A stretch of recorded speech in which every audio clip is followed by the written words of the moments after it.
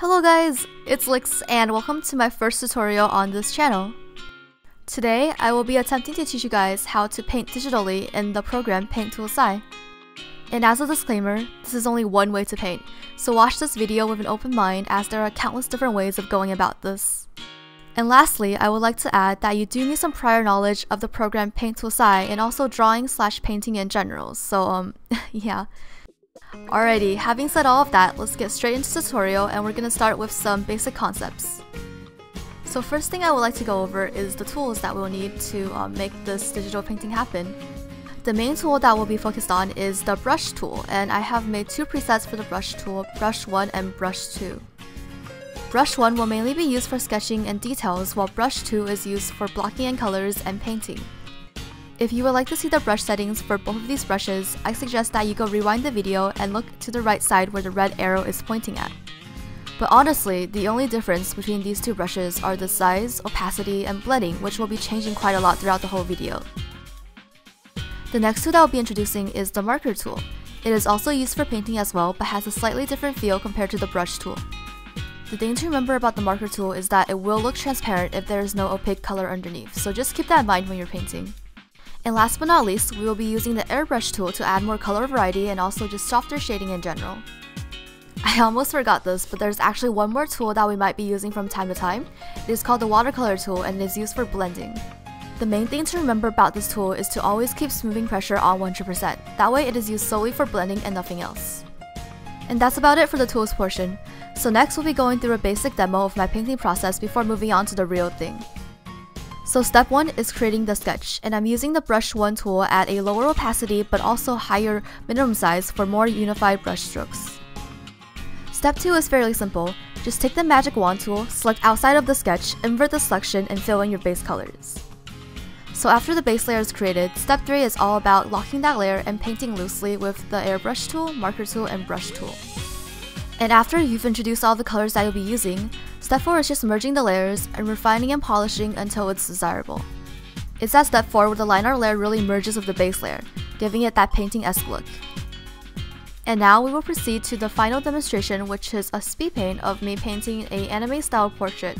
In the bottom left corner, I will have the current step that the painting is on.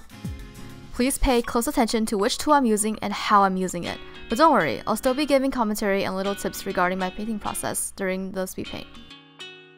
Alright, so let's get started.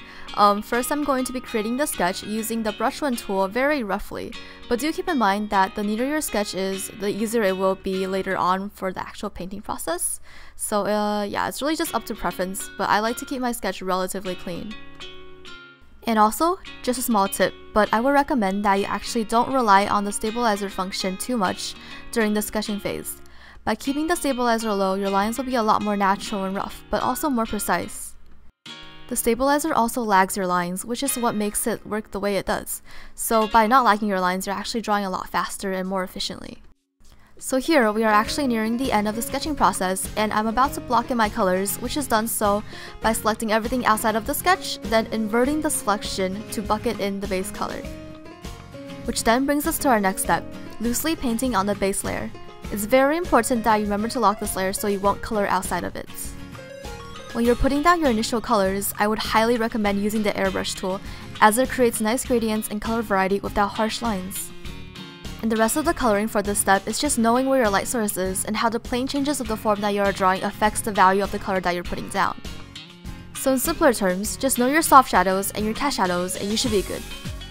Another tip I would like to mention is that when you're picking colors to paint with, try to pick colors outside of the base colors family. For example, I added hints of more reddish browns to her hair for a more visually appealing painting. Something else that you can do is to turn your painting into a grayscale and really observe the values of the painting. Are there too many lights, too many darks? If so, what can you do to adjust it so you can fix that? Those are questions that I like to ask myself. And would you look at that, we're actually at our last step, which is just merging the layers to refine and polish the drawing. At this stage, I find it to be very important that you have two tools with different blending thresholds to switch between. It makes the drawing process much more streamlined and is honestly the best time saver when it comes to digital painting. And I'm not even talking about keyboard shortcuts, which will be in a later video. But not having the need to always adjust your brush settings really makes for much faster painting. I would suggest upping the density of brush 1 but keeping blending at 0 as your detail brush and using the marker tool with a high blending number as your general painting brush. But honestly, you have to remember that these brush settings are not set in stone. They have to be changed around all the time to achieve your desired effect. And also at the stage of painting, do remember to paint over your sketch and leave no harsh lines showing if you're really going for that painterly look. And don't forget the airbrush tool. It can still be very helpful to airbrush some colors onto parts of the drawing to make it look more unified and unique.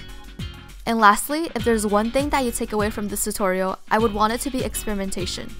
There's honestly going to be a lot of trial and error, but the more you experiment, the more likely you will find a way of painting that suits you.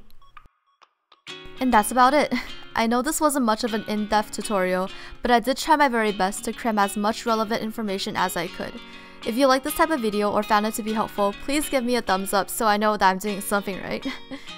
But yeah, thank you guys so much for watching. I really hope that you enjoyed this tutorial, and good luck!